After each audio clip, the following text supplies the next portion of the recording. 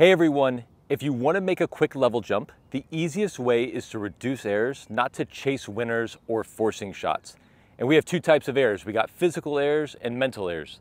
Physical errors might take 6 months to a year to improve. I mean, if you hit your serve like this and we can't make a serve, you don't learn to do a palm down motion overnight. That might take tens of thousands of reps. It might take you 6 months or a year. That takes a long time. But mental errors, if you have a little shift in your mindset, you can improve those overnight. And one of the kings of mental errors that we're going to discuss today is missing a ground stroke in the net from behind the baseline. Now, there are certain times where missing a ground stroke in the net makes sense a little bit to me. So one of those examples would be if I get an approach shot. If I come up in the court, of course, I can't hit my approach shot with tremendous height. I would have to come in and hit a little bit lower. Now, unless I'm an incredible player, because I'm aiming lower, sometimes I will miss in the net, and as a coach, I totally understand that. But missing in the net from behind the baseline, I will never understand. Your main job from back here is to, number one, make the ball. Just be solid. I cannot affect my opponent with my pace. When I'm this far deep, I cannot affect them with angle. My job is to make the ball. And in fact, if I really wanted to hurt my opponent from back here, I would probably play something really high to the backhand side so I could then get the short ball and hit my lower, faster shot that you guys all love. So just to prove that this is a mental error, I'm gonna give you a thought exercise here. Let's pretend that I'm feeding you a ball, and if you can hit the ground stroke over the net, you receive $1 million. It doesn't have to land inside the baseline. It doesn't even have to land inside the facility. It just has to clear the net. Do you think you could do that on your first try? I know you could. Of course you could. If you've been playing tennis for more than one day, you can drop the ball and hit as high as you want. There's no doubt. So you know how to get the ball over the net. Now, what you might not know how to do is to get the ball over the net, but have it drop inside the baseline. And that is the technical element that we'll address second. But I just want to prove to you that the net really is the first obstacle. And when you miss it there, it's usually a mental mistake. The second aspect of the mentality is we have to understand and check our egos. We don't hit the ball where we aim. So I have no idea where Novak is aiming any one of his shots. It's not like he tells the world where he's trying to hit. But when Novak hits a ground stroke in the bottom of the net, I'm gonna make the assumption that he wasn't aiming in the net. He hit the ball lower than he thought. Sometimes he probably hits the exact height that he was intending, and sometimes he probably hits a little bit higher. There's a range, and that depends on your skill level.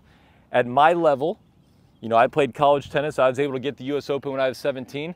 My range is probably a foot, but if you were a 3-0, you might accidentally hit one 8 feet over, and you might accidentally hit one 2 feet under the net. You might have a 10-foot range. So what I'm gonna do now is I'm just gonna feed a few balls out of my hand, which should be a little easier, and I'm gonna try to hit the ball exactly 3 feet over the net. And I'm gonna draw a line for where that is, and we're just gonna see out of my hand how consistent I am with my own height. So that's pretty close. I'd say it's a little bit lower. That might have been right on it. That was pretty close. That might have been a touch low. I'll only do 4 more, 8. I don't want to bore you guys. That one was a little bit low. That one might have been a little high, a little bit low, and that one might have been right on it. But you can see there's a range, and this is just out of my hand. I'm getting a perfect drop feed to myself. So what do you think happens to that range when I'm moving in a point? My opponent's giving me different speeds, different heights, different spins. It's a USTA league match. I've got pressure. That range gets bigger, right? And so what I want you to do from back here, and the quickest way we can reduce this mental error, is I want you to figure out what your range is and then aim accordingly so that when you miss it lower than you think, it's still gonna go over the net. I can't tell you how many times I've hit, well, not that ball right there, a couple inches over the net, and it's a complete accident. I'm aiming 2-3 feet over. I rolled over it a little bit. No one knows that was a miss by me. They just see a low, beautiful ball. I know I missed lower than my target, but because I'm smart and gave myself enough margin, I didn't miss the ball in the net. All right, so hopefully we all acknowledge this is a mental mistake. We miss in the net from back here, inexcusable. We know we want to be playing with height, not only so we can be consistent, but that's also our best way to play offense from back here.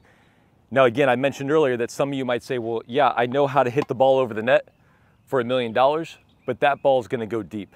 And I totally understand that. So the technical side, actually, before we get to the technical side, I've read that on YouTube, I'm supposed to ask you to subscribe and like the video. I've never done that before. We'll see if that works, but it would mean a lot to me if you would do that. So the technical element of not missing in the net, but also making balls from behind the baseline. If we swing low to high, we will get the ball over the net. The only way that won't happen is if I hit so slowly that the ball doesn't reach the net, right? That's one option. Or if I swing low to high, but my strings are literally facing straight down, okay? So both of those are so extreme, I find it highly unlikely either of those will ever happen. If you swing low to high, the ball gets over the net, and that is always the first obstacle. That leads you to a second obstacle, though, which is you've got to get the ball to drop in the court. And I understand that. So most of you are so worried about getting the ball to drop, your answer is not to fix your technique, it's just to aim lower. And so you go, okay, well, one of them went over and that stayed in, but one of them went in the net and I lost the point. Inexcusable, right? So to get the ball to drop, we need topspin. Topspin has two elements. Number one, we're swinging low to high on the ball. And number two, when we make contact, that racket is vertical or even slightly closed. So if you're swinging low to high and the ball is going significantly deep or near the baseline, there's a good chance your racket is slightly open. So I would close those strings on the take back, we swing low to high, and we get plenty of spin right there. It really isn't more complicated than that. That doesn't mean that it's easy to do. And so again, the fix that I see most people making is because they're worried about missing the ball long, they aim lower. And now they've got two problems. Number one, they don't have spin. And number two, they're making mental errors and missing in the net from behind the baseline.